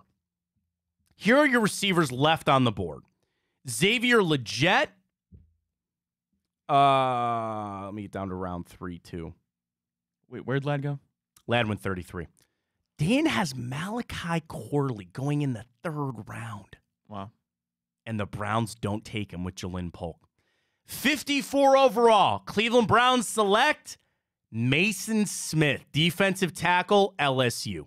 He writes, teams want a 6'5", 300-plus pound in the trenches. Those D-line types are in short supply in this draft class, which will help push Smith up the board. With his age and his talent, the LSU product makes sense for Cleveland, and as it looks to add depth on the defensive line. No receiver for the Browns at 54. I don't know if I like that. I'm going to run through every pick. I do love how Dane does this. He just gives you every single pick for a team in like a nice, concise way. Mason Smith, D tackle, LSU in the 2nd round. 85 in the 3rd round, Kieran Amajde, offensive tackle, Yale. 5th round, Taj Washington, wide receiver, USC. 6th round, J.D. Bertrand, linebacker, Notre Dame. 7th round, Isaiah Davis, running back, South Dakota State. And Javon Cohen, guard, out of Miami. So you would have 2 offensive linemen, a wide receiver, running back, linebacker, defensive tackle as your draft haul. I don't like them passing on Malachi I Corley, don't either. obviously, but Don't outside either. of that, I like the way they attacked each position. I love getting a linebacker. I'm all fine with getting a running back if it's later. It's later, and again, it's the 227. And I pick, would like a tackle, whether it's defensive or offensive. I want an offensive more, especially as I'm not putting a D tackle on my 54. Yeah. I think that's too early. Obviously that's all based on who's there, but I'd give that a really good draft grade outside of passing on Malachi Corley. Yeah, that would probably be my biggest issue with it. And again, he's got Malachi Corley slipping to the 3rd round. I would go back up. Like if I was the Browns and he's sitting there, I'm all for moving back up to try to go get him. I'm down in the D tackle position. I don't know. I think you have your guys. Now the thing is, you maybe not have a future, but like you just drafted Siaki Ika. Why is he not playing? Why did he not play at all last year? I know there was a weight thing. They were trying to get his weight down. Maybe they just missed on that. Like, if you're already jettisoning off of that, and year after year, the Browns just keep finding these 1-year veteran guys in the D tackle. Just keep doing that. Why don't you just keep doing that? I'm out on the draft pick of the D tackle. Yeah, I respectfully disagree with Dane Brugler, who I respect a lot. You got Dalvin Tomlinson, Shelby Harris, Maurice Hurst, Siaki Ika. The one, what's his name? Jefferson or whatever from the Jets. Yeah, Quentin Jefferson. Quentin you Jefferson. got Yeah, like I mean, that's 5 there's right your there. guy. To your point, I mean, you would have to because he's a 3rd round or 2nd round pick. I think they're missing bad on that. Because the other thing, you talk about who you're going to knock off the 53, right? I say the same thing about wide receiver. If I'm sitting here banging the drum for Malachi Corley dude, that tells me that David Bell's not going to make this team. You're not going to carry that many receivers. Which is fine. That's what happens, man. I guess. But the same thing for the D tackle position. I get it. And the only other thing that I maybe don't like about Dane's write-up is he said that this draft class for the D tackles are void of these just massive hulking guys, so he pushes up. So is Mason Smith really just like a 4th round guy? You're going to take him in the 2nd round? I'd actually rather have offensive line.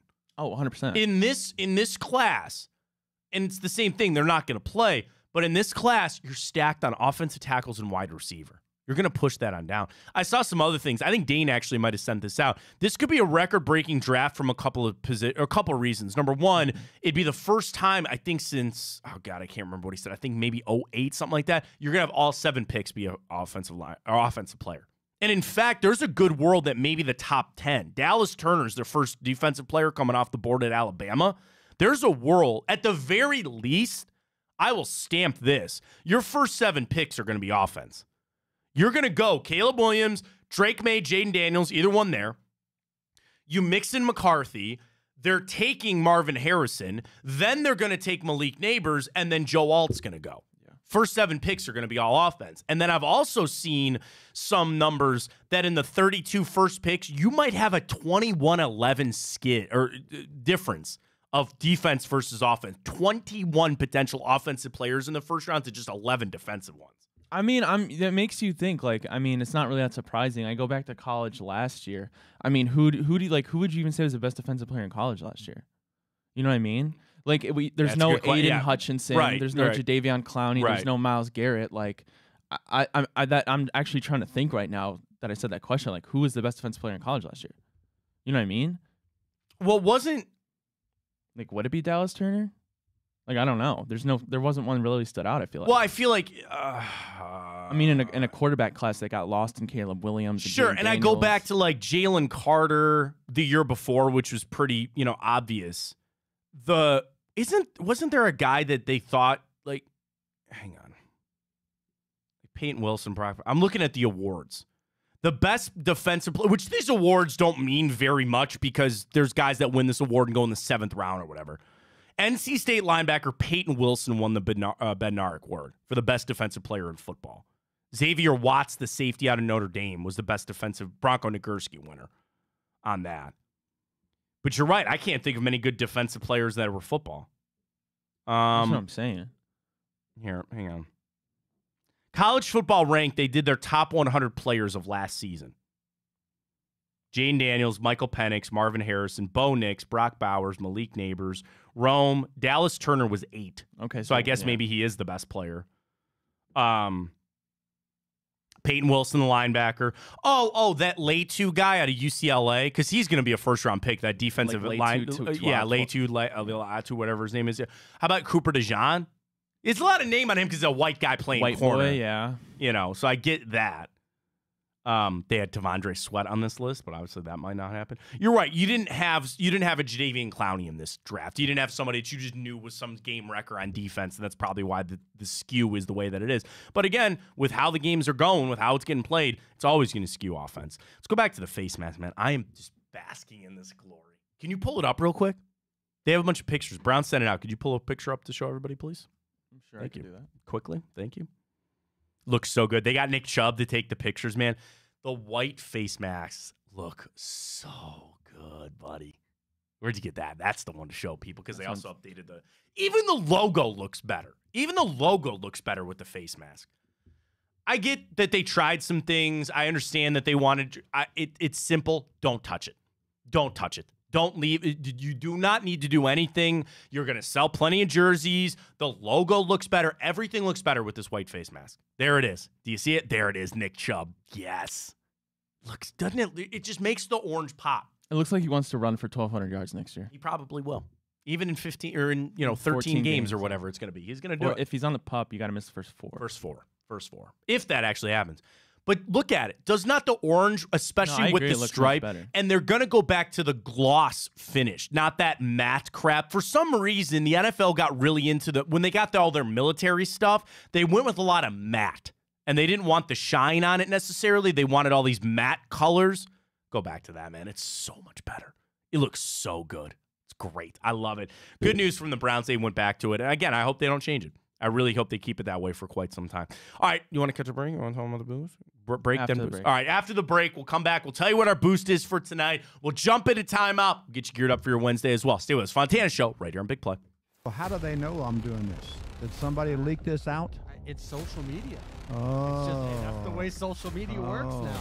I thought maybe you were just running that yap.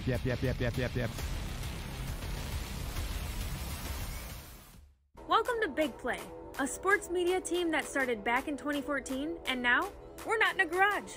Look at us, incorporating some of Cleveland's favorite sports personalities, bringing you fun and compelling content from downtown Cleveland. Coming to you live from the shores of Lake Erie and Burke Lakefront Airport, join Team Big Play for all the best sports talk in Ohio. Check us out on social media at Big Play, bringing you fun and compelling content from downtown Cleveland. Anthony Schlegel, just how physical he was. You know, you saw the girth and the power and everything he was bringing to the table, especially when he was a nice beefy 255 playing middle linebacker. We were called soft last year. You don't want to be soft, especially when you come to the playoffs. So that's going to be a process throughout this season of establishing us as a harder team here in the How does an Ohioan build the perfect parlay? Who's got something? Big guys looking for long odds. The kids in Columbus are covering better than anyone. And at even odds. If it's even, I'm leaving. Listen, our championship DVD starts today. All right? Dude, I just got an invite to a Cincy playoff watch party. Shut up. Cincy, State, Cleveland, the perfect parlay. I'm a genius. For the best odds on Ohio sports, bet with your cojones. It is Spanish, dummy. Bet with Typical Sportsbook. I don't buy into this nonsense, this conspiracy nonsense that he's got his money and he's dogging it. That's ridiculous.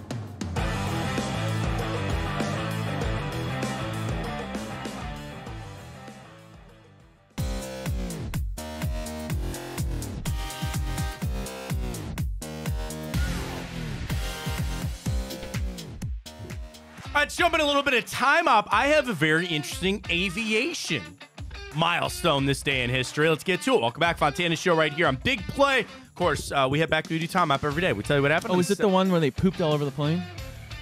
No. What are you talking about? Remember that went viral? Some dude pooped everywhere. I don't think that would have made the cut for time hop. I don't know when that happened, but no, that's not the aviation thing I was talking about. No, we'll get to that coming up. 17th of April is the date. Do you know what day that happened? I can find out. Find out. Okay, find that out. Then the other video of that lady freaking out. Now she said her life is ruined because she got memed. Remember that? She was bitching on the plane. Now she's like Twitter famous. Yeah, but now she doesn't want to be Twitter famous anymore. Sitting there freaking out on the plane. Just get on the plane, relax. Did you find it? The Delta flight was an hour long where passengers endured the stench of poop. In a bizarre and stomach-churning incident, it was from Alabama to Atlanta. It was on Christmas Eve, too. It was... Well, the article is January 11th, so maybe it was like January 10th. Okay. Well, you write that down for your time hop, and I'll do time hop over here. I have another aviation story. It's not that. Let's head on back. Including 1 year ago today, Jalen Hurts and the Eagles agreed to a 5-year, $255 million deal. Now, I sent a tweet out what impact that could have on Lamar Jackson's deal, because let's not forget he hadn't signed his deal yet. You think they'll regret that deal with Jalen Hurts? You think he's worth $255 million? I think for the quarterback market today, yeah. Again, not fully guaranteed, but still a lot of money. This day, 2020, Kareem Hunt signed his restricted free agent tender with the Browns to return. I mean, everybody made a big deal. I know what he did, and I have given him a second chance because he asked for a second chance because he atoned to what he did. He admitted he made a mistake. It was a horrible mistake. It was disgusting what he did, and he saw the error of his ways. That being said, when he came to the Browns, I don't know if they ever really got fully out of him what they expected with Chubb and Hunt and the 2 running back system. I also maintain I don't know if a 2 running back system works in the NFL in today's day and age, but rejoin the Browns this day 2020. I have a host of NBA playoff games for the Cavs. Are you ready? This day 2017, Game 2, Cavs beat the Pacers 117-101. Kyrie led the way with 37 points. This day 2016, Game 1 of the playoffs, Cavs beat the Pistons 106-101. Kyrie Irving had 31. LeBron chipped in 28. How anybody beat those two? Which I know they didn't a lot in the playoffs, but they were a dynamic duo to be said. Also this day, 2010 to the prior time with LeBron here. Cavs beat Chicago 95-83. Going back a little bit, this day, 2012, the Indians signed Johnny Damon to a minor league contract. That's a good one to remember for the Immaculate Grid. Not that we do baseball, but he played a lot of places, man. I mean, Cleveland, Detroit, Oakland, Kansas City, New York. Was he in LA at one point? I think so, yeah. He was all over the place, man. Johnny Damon. Let me see. Just out of curiosity. That's right, dude. Royals, Athletics, Boston, Yankees, Detroit, Tampa Bay, Cleveland. So he plays 3 teams in the AL Central. Huh. Yeah, the only ones that he didn't play for were Chicago and Minnesota. Minnesota. 2-time All-Star, 2-time World Series and he 2-time World Series champion. Did you know he led the league in stolen bases in 2000? Johnny Damon for you. Nice. Johnny Damon, there it is. We go back this day, 1999, the NFL Draft. Browns select Tim Couch, first overall. Other drafts for the Browns, Kevin Johnson, the wide receiver, Raheem Abdullah, Dalen McCutcheon, who I loved, cornerback. I think Colorado for Dalen McCutcheon, if I'm shooting around that. Darren Cheverine. No, actually, no. He went to Colorado. Dalen McCutcheon went to USC. Southern California there for Dalen McCutcheon. Darren Cheverini and then Wally Rayner. All your draft picks for the Browns this day, 1999. I think Couch would have been something if he hadn't gotten hurt, broken leg, all that other kind of stuff. He didn't have an offensive line. I think the Browns made the right pick. You want to go back to the 1999 draft, see what we got there? Sure. So Tim Couch goes number 1 because the very famous debate was 3 quarterbacks went 1, 2, 3. You want to guess who the other 2 were? In 99. 99. Because the debate was on. Most people were okay with the Browns selecting Tim Couch. Eagles selected Donovan McNabb, went 2. What team drafted 3? Cincinnati. I'd be really impressed if you got this. Cincinnati, 3rd overall pick, quarterback, 1999. Akili Smith. Yeah, never would have got that. Hall of Famer goes 4. Edgerrin James to the Colts. Ricky Williams goes 5. Because that was the draft that New Orleans gave everything up to go up and get him. Torrey Holt goes 6. Champ Bailey, Hall of Famer, goes 7. David Boston, 8. Dante Culpepper goes 11. Javon Curse, Damian Woody, 16, 17. Antoine Winfield Sr., 23. Hall of Famers out of this draft, Champ Bailey and Edgerrin James, at this point, are the only ones. Torrey Holman's going to go eventually. But again, I mentioned all the Browns picks there this day, 1999. This day, 1970, Apollo 13 returned to Earth. That was the one that Ryan's they didn't land on the moon. That was the one they had the explosion on the oxygen tank and they had to come back. This day, 1964, the Ford Mustang debuted at the World's Fair. My dream car is a Mustang, not a 64 Mustang, but a 2012 Shelby GT500 Super Snake. Tesla Cybertruck. Is that what you want? Is this your dream car? No. Oh. What is your dream car? Do you have a dream car? No. No? Don't have one? I'm not a big car guy. I'm not a big car guy either, but Shelby GT500 Super Snake. Red, black. I saw one online. It was like $80,000, and I joked to my wife. She's like, "That's because like her and I go back and forth." So we got a newer car after my car got sold. So I got an Explorer because it's the family, the family truckster, and I needed the third row seating. I wanted a truck. But my brothers, I have 4 brothers. They all have trucks. I'm the only one that doesn't have a truck. So my wife all the time is like, "Well, if you really need a truck, you have plenty of options." I'm like, "Yeah, but there's little things. I need to go pick up mulch. I want to just put it in the bed of my truck." She goes, "You'd use it twice a year." So her and I went back and forth on a truck. She uttered the words, "I'd rather you just go buy that Mustang than buy a truck." I was like, "All right, then." Not that we have the money or looking for a house and all that kind of stuff, but the Ford Mustang debuted this thing. We got a little Browns news, nothing crazy. Okay, go ahead. They announced who's going to be announcing the Browns' second pick of the draft. Oh, yeah, they do that. They have the, I'm assuming it's a player, former player? Yeah. Go ahead. Carl Nassib. Oh, good the for NFL's Carl. First openly gay player. Good for Carl. And now he's retired, I believe now, right? And Peggy Roshke of the Trevor Project. Sorry if I pronounced that Good. wrong. Good for Carl, man. Well, tell me you don't think about his financial advice from Hard Knocks. You just take this money, and then you got this, and everybody's like, "Find me that, Carl." I would give Carl Nassib $40,000 if I could get the return that he was talking about. Good for Carl. That's awesome. Good for him for announcing on that. All right, we continue on. This day, 1964. Here is the aviation one that I was talking about. Jerry Mock of Bexley, Ohio. This day, 1964, became the first woman to fly solo around the world. Her plane was the Spirit of Columbus. It was a 23,000-mile journey that started on March 19th. Over 29 days and 21 stops, she landed back in Columbus this day, 1964, to complete the first woman's solo trip around the world. It'd be cool to say you've been around the world. I know, but it's like, imagine 1964 in that plane. You know how boring that must have been? Oh, yeah. All day just sitting there. I mean, maybe a radio. I don't know. That takes a lot of perseverance. So congratulations to her. This day, 1964. This day, 1960, you know the curse of Rocky Colavito? Sounds familiar. They traded him to the Tigers this day. Now, this is not the trade that triggered the curse of Rocky Colavito. They actually got him back and then traded him away again. But it happened this day, 1960. One of the best ever. Well, really, I'll tell you two here that the best to ever do it made their debut.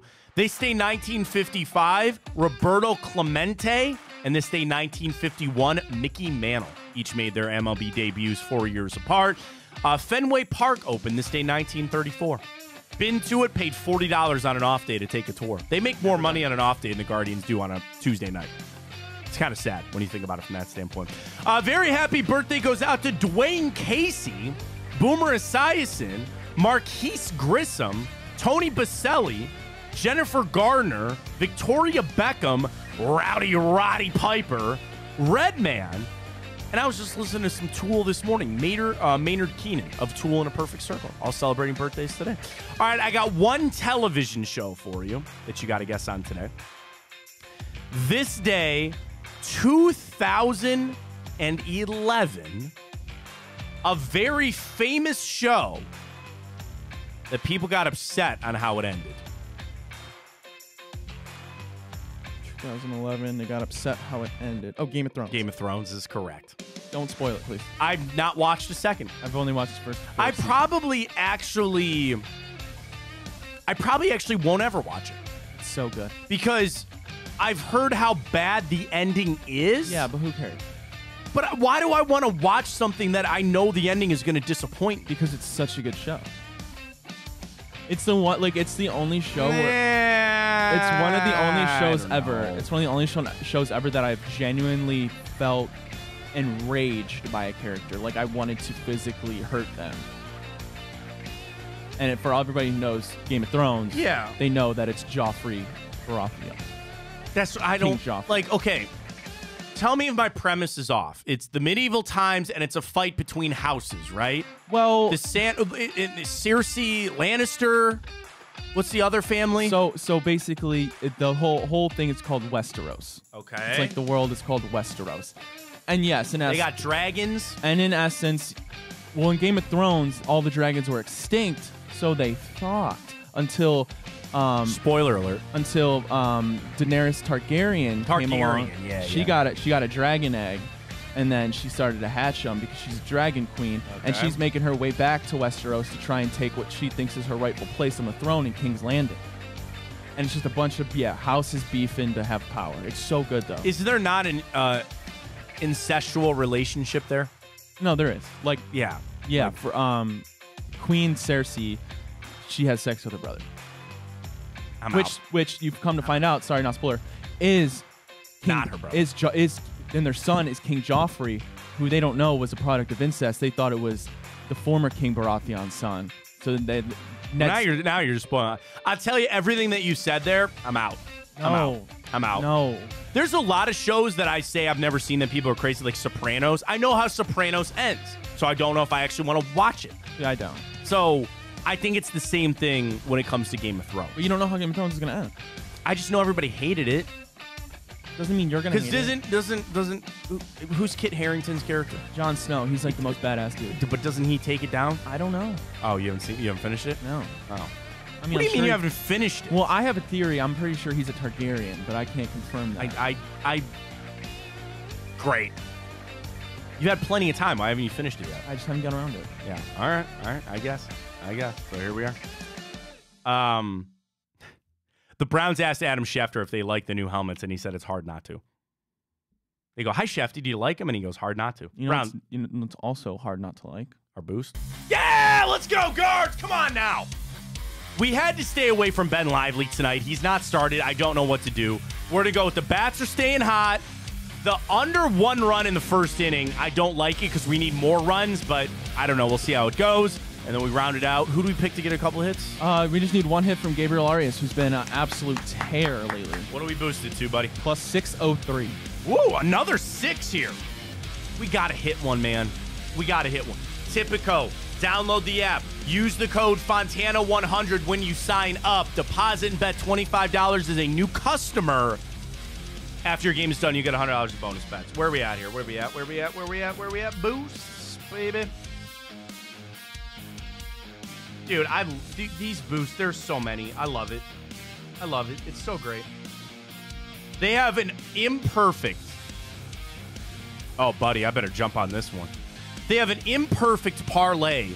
Under first inning runs in the Cardinals, Athletics, Yankees, Blue Jays, Cubs, Diamondbacks, Reds, Mariners. You just need 3 of those 4 for plus 189. I think I'm going to put $10 on that. Just did. Boom. Done. What an imperfect parlay that is. That's going to hit. I know that. I should have just gone to the game. It's probably easier to just go to the game. That's how many boosts, folks, are on this. Seriously, that's how many boosts you can get here with Tipico. We are the last game of the day at 7:10. Everybody else today is earlier. Boosts. Oh. What? Cash back, baby! Yeah! Is that bar filled up? Hell yeah, it is. $5 cash back parlay, or 5%. Boom. Here we go. I got my cash back on that too. Let's go, man. Here we go. I'm in. Love it. Use that code Fontana100 when you sign up. Again, every bet you're placing, you're getting the cash back. I've told you about our NBA playoffs right now. You bet any same-game parlay in an NBA playoff game, you get a bonus for every 3. God, do you want to cook one up for tonight? I do. I see we have a big play Cavs boost for Saturday. I know, but I want to do one for the Hawks Bulls tonight. Okay. I like the Bulls minus 2.5. DeMar DeRozan 29.5. That's a lot. That's just points? Yeah. Vukovic 20.5. Kind of like that. Here. Okay, hang on. Wait a minute. Trae Young's going to score 20 tonight, right? Give me that. Give me that. Give me that. Give me that. Give me. Give me some rebounds here. 6 rebounds for. That's tough, man. DeAndre Hunter, 6. What about assists? Can I get 4 assists from Kobe White? All right. Little 3-leg for me here. Give me one more. Assist, 3-pointers made. Trae Young. Alex Caruso to get a steal. Oh, steal? Where do I got that? Assists, rebounds. I don't know if I see steals on here. Hang on. Same game parlay. Steals. I got to get 3 for Caruso. That's a lot, man. 3 steals? Yeah, that's a lot. I like the under. Can I take the under on that? Sure. All right, under. 4 legs, 440. I'm going to put $5 on that to win 27. And for every 3 that they hit, I'm in with Tipico. There you go. We're making money here. Making money. Love it. Tipico, use that code Fontana100 when you get signed up. All right, we've had some controversy with the bracket. Oh, God. Of course we did. You go ahead and get to it. Winners, first rounds, Big Mac, and the French fries. I had people really telling me about the milkshakes. Can I get you one other? Moose tweets me this morning. Guys, the French fries are the easiest choice as far as taste, but it's the coffee that sets McDonald's apart. They're the strongest coffee in the market. If I had to do without one, I'd have to do without the fries. I can get good fries elsewhere, but that strong-ass coffee is one of a kind. That's a tweet from Moose this morning. Will say I love their coffee. I had 2 cups of coffee from McDonald's on yesterday's show. Gets you going, doesn't it? I was tweaked out. Gets you going. I love their coffee. The only issue, I got to get their coffee. I don't need all the frappe stuff. I don't like having a coffee that I drink that's 400 calories because it's all fruit. I need frou-frou in there. I need some flavor in there. But I'll just get a regular coffee, 2 creams, and a sugar. That's it. That's all I need. Nope, just drink it black. I'm not man enough, Ryan. I'm not man enough to. Like this is my FTN coffee. I'm battling this throat thing. So my coffee, we just get the almond creamer with the vanilla. Just pour that in. It takes care of all of it for you. So tonight, what do we got going for us tonight in groups 3 and 4? All right, group 3 McNuggets. So what is this MDP, Mike? What is Michael Dean Perry? What is that? The Michael Dean Perry. So the Michael Dean, you know who Michael Dean Perry was? No. Or is? No. He played for the Browns back in the 80s. He is, the refrigerator, William Perry? I see. The refrigerator, the running back for the Bears. He was a D tackle they put in the backfield and hand the ball off to him. Okay. That's his brother. Michael Dean Perry was drafted by the Browns, 2nd round in the 88. He played in the Pro Bowl 6 times. He's a really good player for the Browns.